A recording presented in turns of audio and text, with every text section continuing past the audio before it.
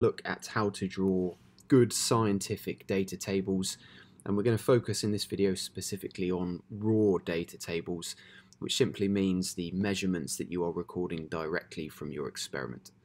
That's different to process data, where you've used some kind of maths, you've done some calculations to actually convert your raw data into more useful data for answering your research question. So what features do we need to consider in a good raw data table? Well, these are the things that I think are important, and let's take a look at a good example to see where those apply. So first of all, we probably want to start off with a bit of a title, and specifically how should we start that? Well, the first thing to be aware of is we should always label our titles, or label our graphs, our tables, and so on. In this case, the label is simply that numbered table, so table 1.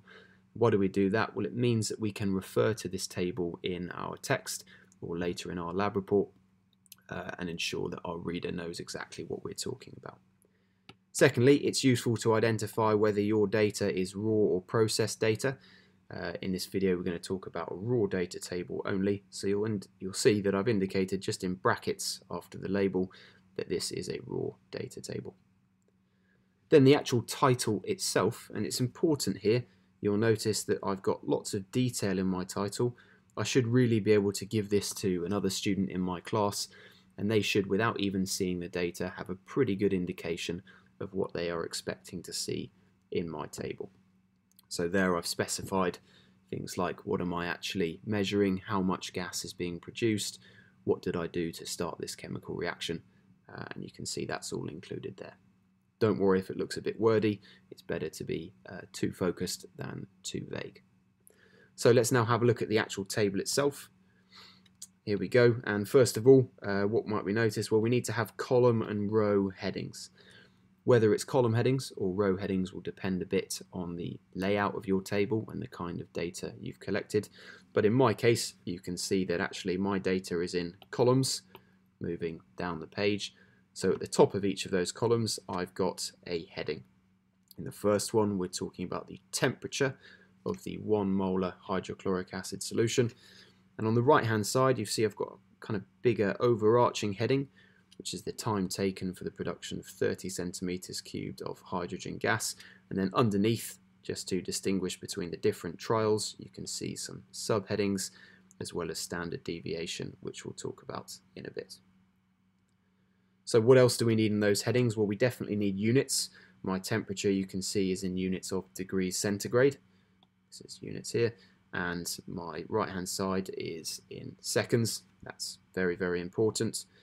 And secondly, the other thing in my column headings is going to be including the uncertainty, specifically the absolute uncertainty of my measurement equipment. And that is the plus or minus part that's in the brackets with the units. So for my temperature, maybe I was using a temperature probe or a thermometer with an absolute uncertainty of plus or minus 0.1 degrees centigrade. For my time taken, maybe I was using a stopwatch here. I've taken the uncertainty to be plus or minus 1 second. So that's the uncertainty. Then the data itself, and included in that is going to be the decimal places. You'll see I've got numbers in all of my boxes. It's nice to centralize them so that they're easy to see. And specifically referring to decimal places, I need to check the decimal places in the absolute uncertainty of my measurement equipment. In this case, it is 1 for the temperature. And then I need to make sure that all of the data in that column also has 1 decimal place. So if I look at the other side of my table where the uncertainty is plus or minus 1 second, that uncertainty actually has 0 decimal places, so you'll notice that all of my times recorded have 0 decimal places as well. Now there's one exception to this. In my standard deviation column, where I've used a spreadsheet software to calculate these values, I've actually given these 1 decimal place. And why have I done that? I've kind of broken the rule I just talked about. Well, because some of them are close to 0, and if I was writing it to 0 decimal places, they would be 0. This helps just distinguish a little bit between the variation in each of the trials. So because that's technically been calculated from my data, I can make an exception there, but I'd probably want to explain that underneath the data table. And finally, one thing that students often don't include in their raw data tables, but I think is very useful, is the standard deviation we just talked about. And why do we actually include this in the raw data table? Well, standard deviation gives us a sense of the reliability of my repeat trials.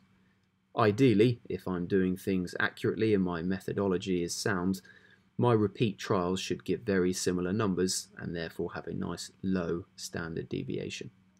So this is helpful because in your conclusion, your evaluation, you can refer back to the standard deviation to comment on the reliability of those repeat trials. And I think that's probably it for raw data tables. Hopefully this video was of some help.